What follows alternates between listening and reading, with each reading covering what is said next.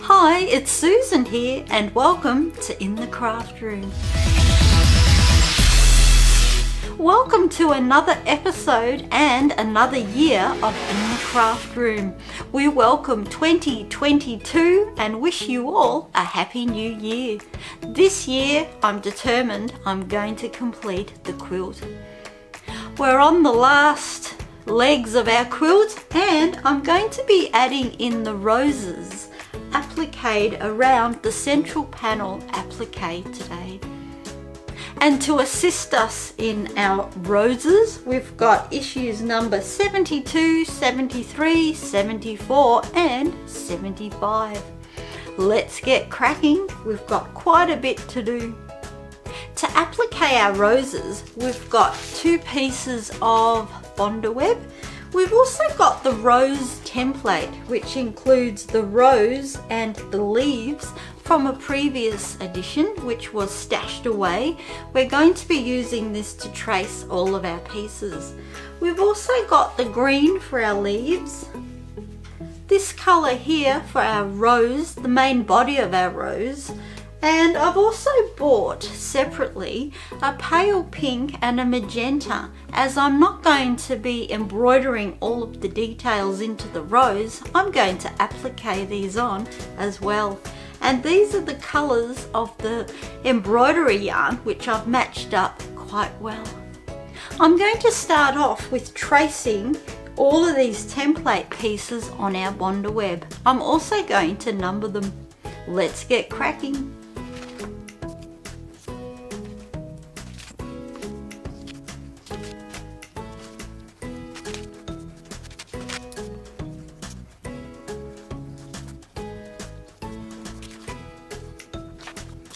So all of our rose template pieces have been traced out onto the Bonder web.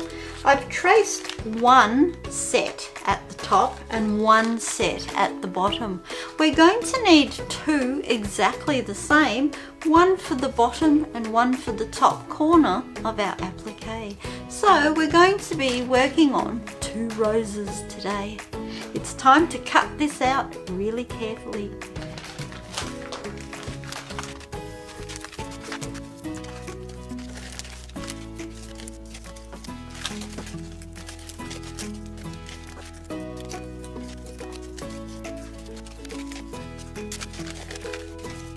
So our Bonder web template pieces have been traced out and cut out and placed on their designated fabrics. My job now is to press them onto their fabric and to cut them out very, very carefully.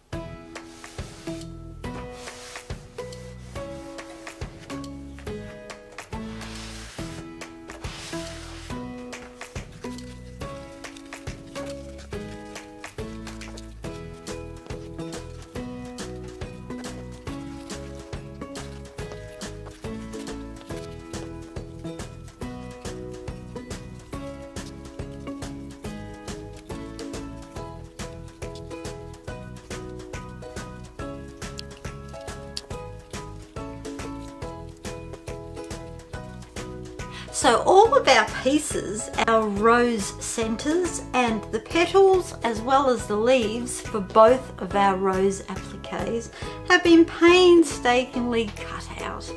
I'm going to be looking at our original map and plan which we put together of the central panel applique border to work out where the roses and leaves etc. fit onto our central panel applique. I'm going to begin with the bottom rose on our central panel applique, and as I place the pieces down I'm going to remove the backing of the Bonder web. I may have to press them as I go along.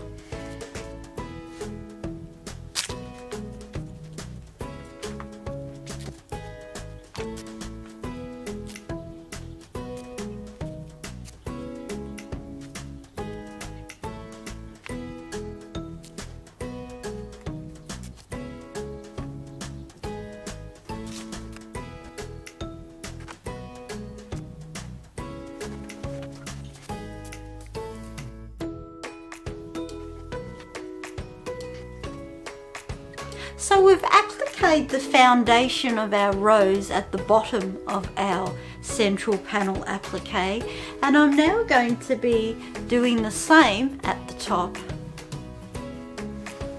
I have to say that this is so important for the placement, and because we've got so many pieces, we need to get them in the right spot.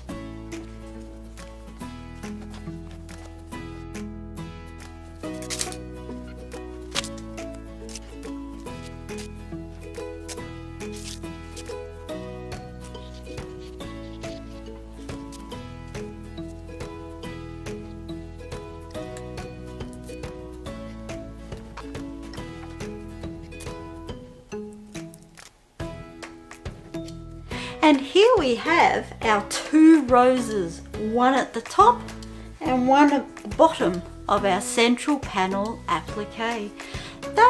It looks pretty simple, but it is very time consuming.